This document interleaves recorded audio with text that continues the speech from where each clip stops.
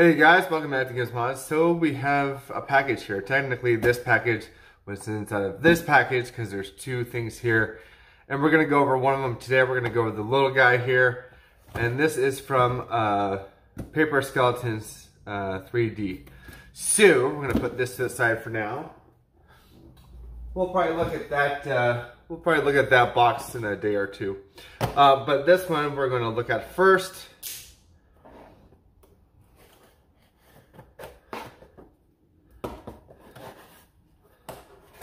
And inside here is our very own, ooh, he sent me a sticker, I like stickers, is our very own Corsair.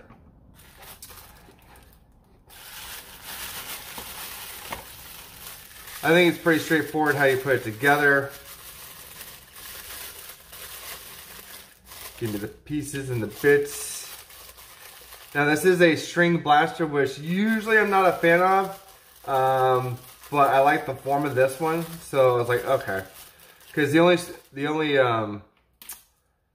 string that I've dealt with in any blaster was, God, what was it? I forget what it was. No. Caliber? No. I forget. But there's been a couple. It was mostly for the mag wells or whatever. So usually I don't like them, but again, this is a little Plinker I wanted, and what better colors to get than Halloween colors? So I got black and orange because I figured orange because of safety, and then it looks really cool in black. So there you go. So we will put this together very quickly, and I'll bring it back.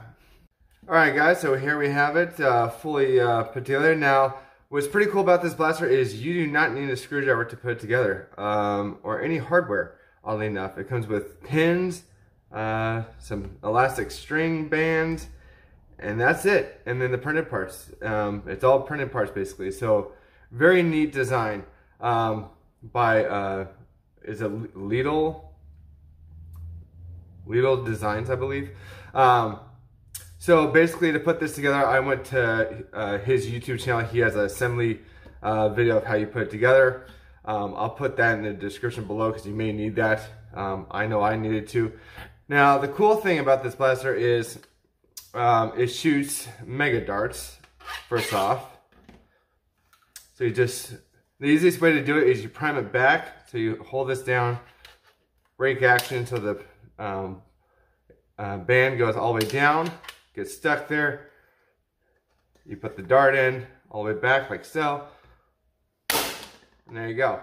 And then with the adapter it comes with, you can also shoot regular size standard darts and short darts, which is very cool. And we will get some FPS range with all of that.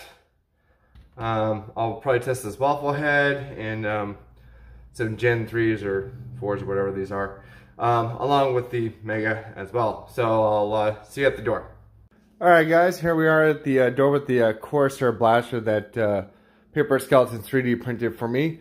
I'll go ahead and I'll fire 3 Megas out of this thing first to see what those do FPS wise, and then we'll go to 3 waffle darts and then 3 short darts, which I believe are the Gen 3 or 4.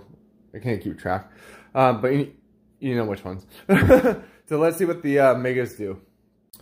Alright, primed it. It's all the way back as far as it's going to go. And let's see what we get. 38. Yeah. I'm not expecting anything magnificent because it is a string blaster, but, you know, for what it is, it's fun. 51. Hey, there we go. We'll do one more. Throw it down the barrel there, and 52. So with that other one, I don't know, maybe 50 average with Mega, maybe. We'll go with 40, 45. But let's switch over to the standard waffle head darts. So as you remember, for the standard lengths, you need to put in the barrel adapter that comes with. Kind of go straight and then kind of twist it in there with your finger so it doesn't fly out. Gonna prime the blaster.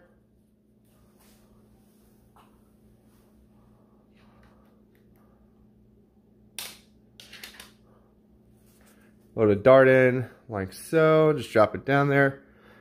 Make sure it's as far back as it can go. 64. Okay. So basically, whoop, the barrel came out.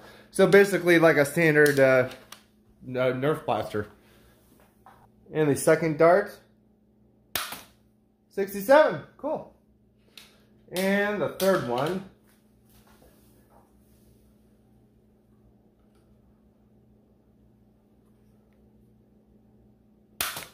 .68. So not bad. Now we'll load up the short darts to see what those do. Alright, gonna go ahead and load in these guys, single shots. Gen 3 workers.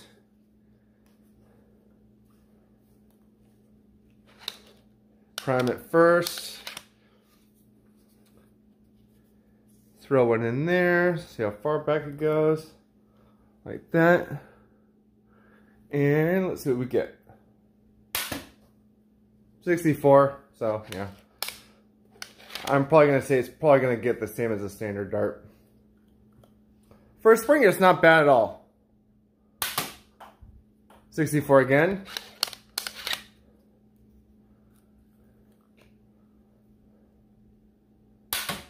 .63. So 60s. So not bad for a 3D printed blaster, and a string blaster at that, with no hardware at all. Now your FPS will vary depending on how tight you make this string when you tie it off into here. He'll tell you in the assembly video, because you want it tight enough to draw back, but you don't want it too tight enough where you can't, you know, redo it. So, but yeah, very cool. Thank you again to Paperskeletons3D, aka Adam, for making this for me. I really like it a lot. He did a great job on the print. Yeah, looks solid, feels solid. Like it a lot. It's a good little Plinker toy. I'll leave a link down below for his shop if you want to pick one up. I'll also leave down the digital files by LeedleDynamics. I forget the actual name, but I'll leave it up here. But I'll leave the digital ones if you just want to print your own, and if you want to do it yourself. Other than that, guys, yeah, I think it's a pretty cool blaster. We are now, I think, like 77 subs away from 2,000. That's crazy.